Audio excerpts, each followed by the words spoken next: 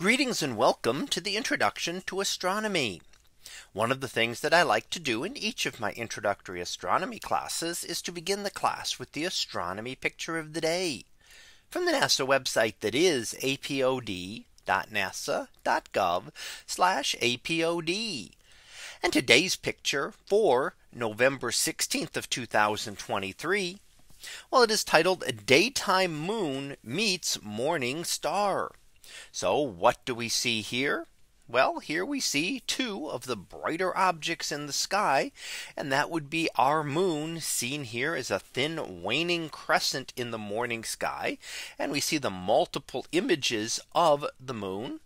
And the bright dot next to it is the planet Venus, sometimes known as the morning or evening star.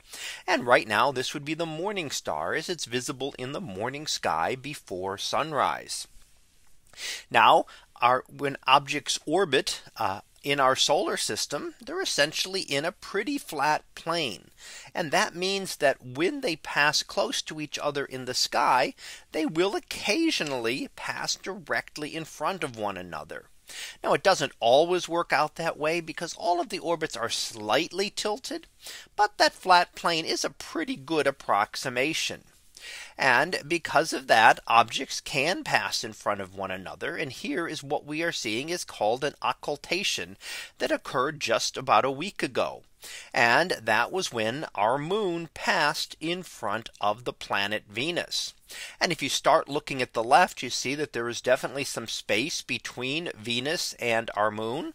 And as you look at each successive image moving farther right, then you see that the Venus is getting closer and closer until you can definitely tell that it is now starting to disappear. By the middle here, it's disappearing behind the limb of the moon.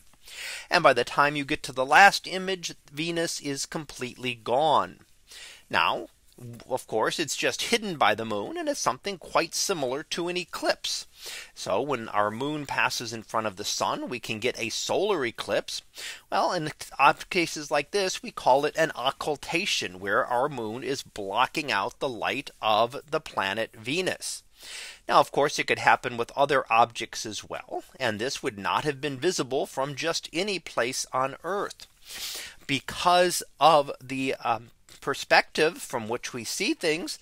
The position of the moon relative to Venus will be different at different parts on the Earth.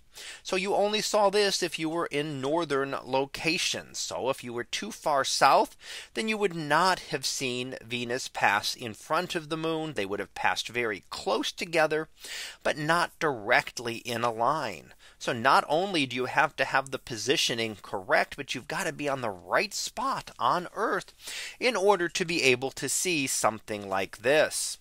And on most cases, most of the time when Venus and the moon pass close together, Venus will pass well above or well below the moon.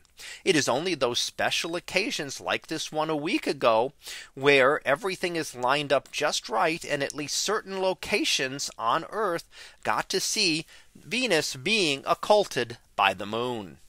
So that was our picture of the day for November 16th of 2023.